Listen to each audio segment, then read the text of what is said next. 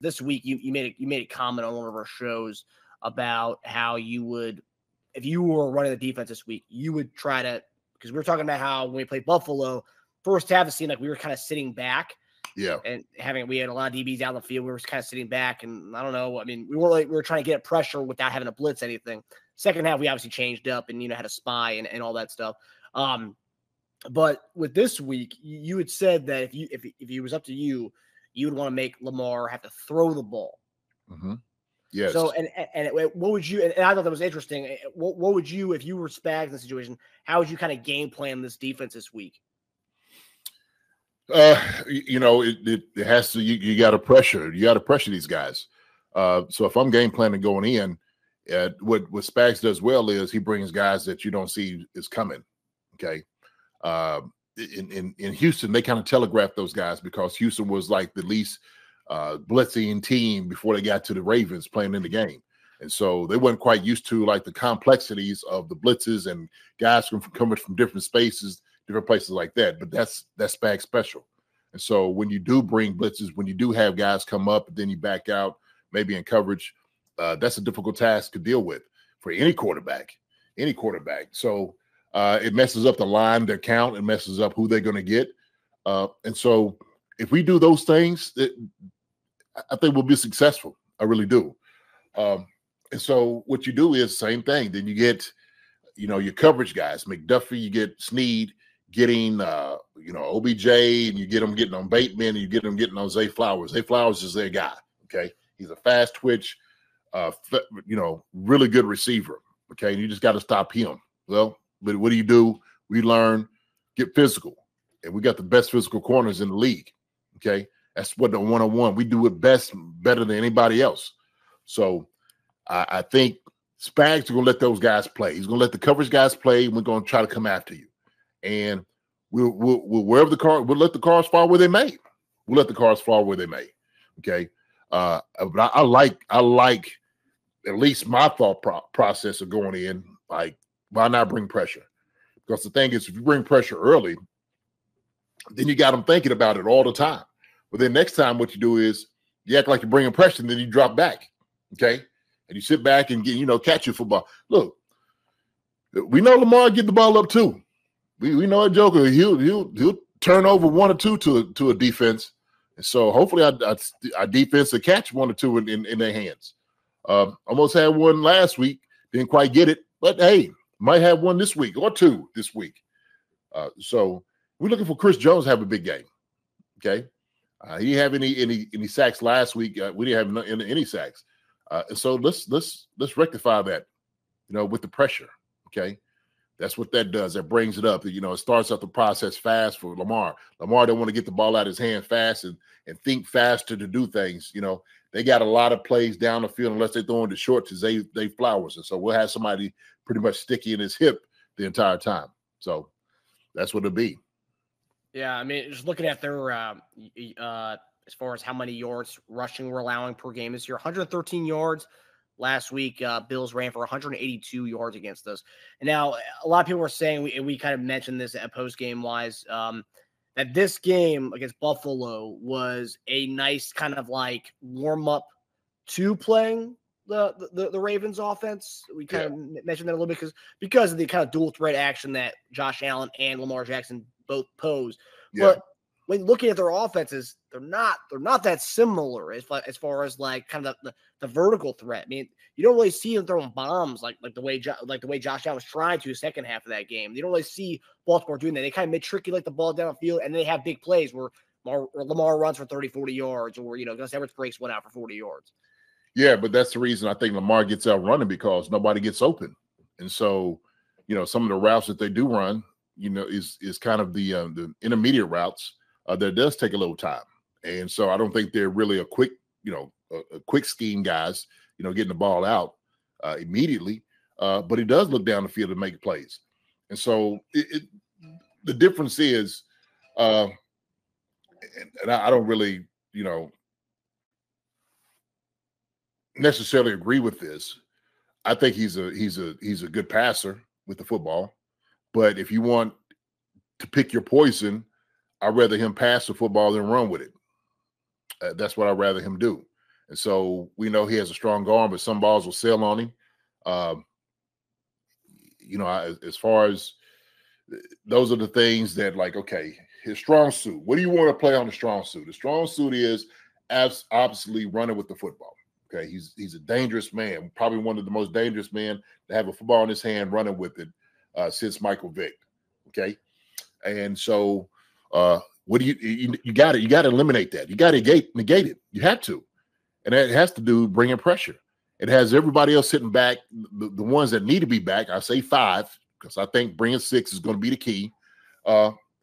Just playing pass coverage. All right, let the big dogs eat outside. Let them go. Let you get on Zay Flowers, get physical with him, get physical with OBJ. He don't like it either. He's too Hollywoody. He don't like those things. He doesn't. And so you get in their face, man. You just play ball. Okay. You got to, and this is the playoffs too. It's one and done. You put everything out on the field. You leave it all out on the field. Don't worry about a play coming back to you. You make it right now. That's what you do. You make this thing happen right now. And so this is for all the marbles, man, getting into it, going to the Super Bowl. And I, like I said, with what we have coaching staff wise with Spags and Andy, I'll take him all day.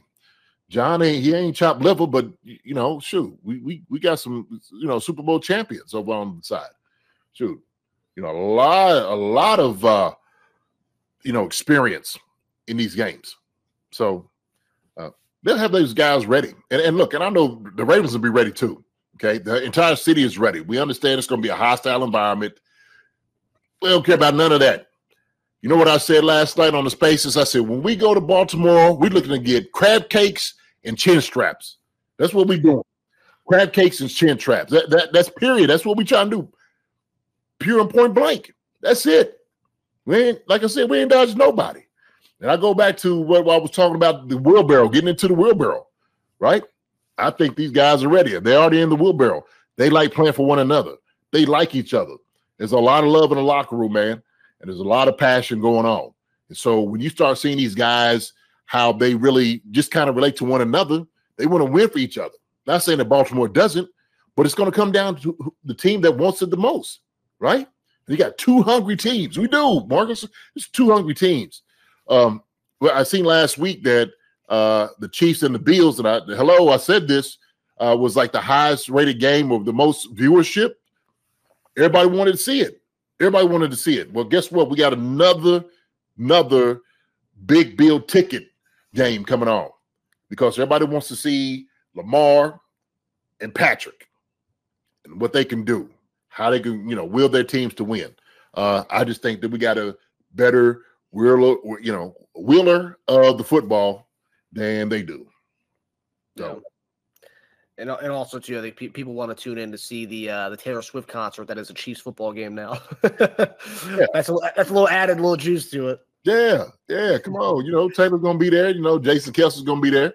So it'll be a good time, man. Everybody's going to be there for this one. I'm telling you, everybody's going to be there for this one.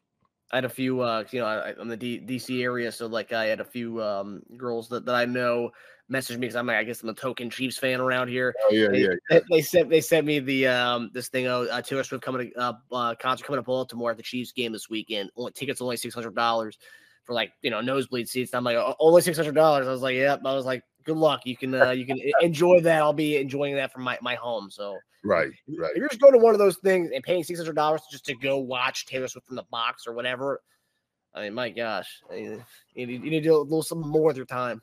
Yeah. Oh, hey, man. Oh, no. Imagine paying $600 just to go and watch a box. Look, I've always said this. I can appreciate talent and what people do. And like you said, I'm not paying $600 to see nobody. Okay. And I guess, it is that like this, people become in awe of others because of the things that they are able to achieve. But Taylor Swift she's a person like anybody else. She's just a very talented person. She does some things a lot of people cannot do. And she should be celebrated for that. For sure. Paying $600 just to see in a box ain't happening. Sorry. Nope, can't see it. But cheering on all the while doing the same thing. Still cheering on. Love that she's a Chiefs fan. Love that she's supporting her boyfriend. Sitting up there with the Kelsey family. I love it all. I love it all. Right. So yeah. And you mentioned playing in Baltimore.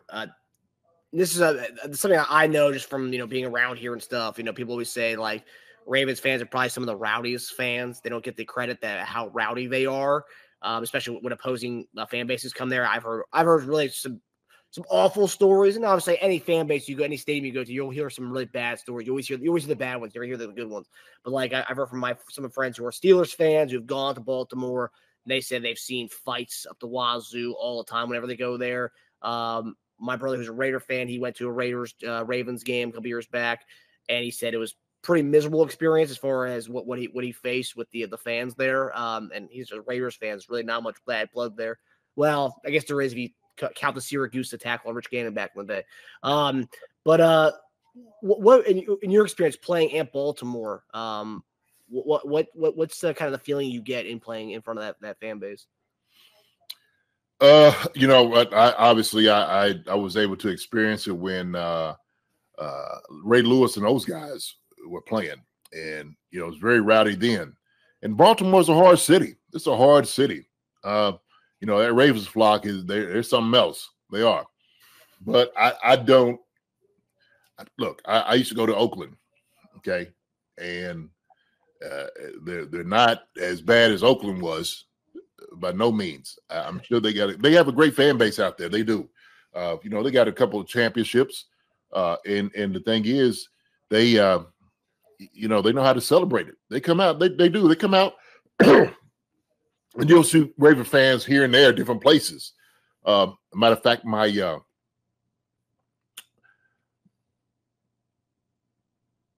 nephew, he's out there, and he's always I'm shocked, but he brought my grandson Lamar jersey, and I said, "Oh, that's not gonna happen. We ain't gonna have that." And that's a couple of years ago. I was like, "Yeah, nah." I was like, "Listen, and I wish I had his jersey here, but I got him my Holmes jersey. I got my grandson. I'm like, this is what we rock around here, okay."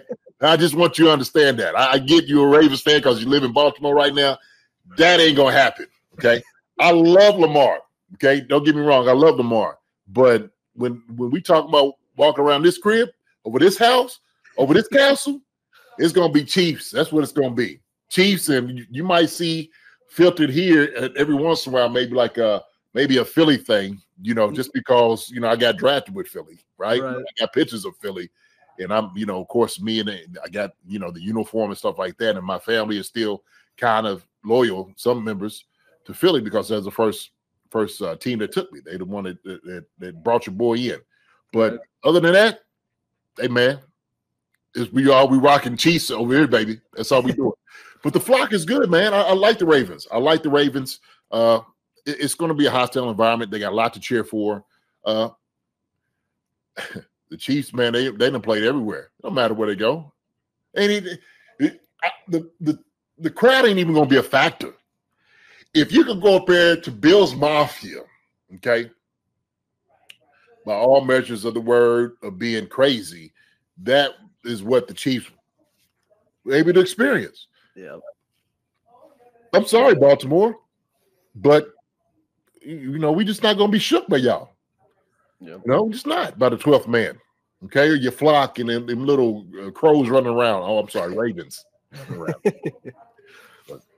It's true. Going from, and I'm not saying anything about Baltimore's fan base, but going from playing at Buffalo last week and then coming and playing at Orchard Park and then coming to Baltimore. I mean, what we experienced last week, this is going to be like like a minor league game comparatively to what we just had last week in Buffalo. Like comparatively for the players. I mean, what that was last week was, I mean, they thought that was like a precursor to the Super Bowl last week, and that's how the fans were treating it, and also with the weather and all that stuff too with it. Yeah, snowballs. Yeah, go ahead. Yeah, seriously. Yeah, look, they're gonna have, like I said, they're gonna have everybody in the house. Ray and all this, crew's gonna be there. They're gonna bring all the players out. Baltimore is a good city. It's a good city. I always enjoy the city for what they give. The crowd's gonna be in it, but the Chiefs, none of that's gonna matter. It's not just they're not, like you said, we done played, the biggest fan bases, okay, the most hostile of environment. They done played in all of those things, okay. Yep. This is no different. It's no different. I don't think it's going to be any bigger. Yeah, and like you said, we're coming to Baltimore, like the old Wedding Crashers line. We're going to take the crab cakes and football, baby. We're going to take both of them. Yeah, that's right. And chin straps, like I said, Chin straps. Hi, everybody. Thanks for watching. Subscribe here to get the latest from the show. Also, be sure to check out the best clips from Chief Concerns. And if you prefer to listen to the show, subscribe and follow us on Apple Podcasts, Spotify, and anywhere else you get your podcasts.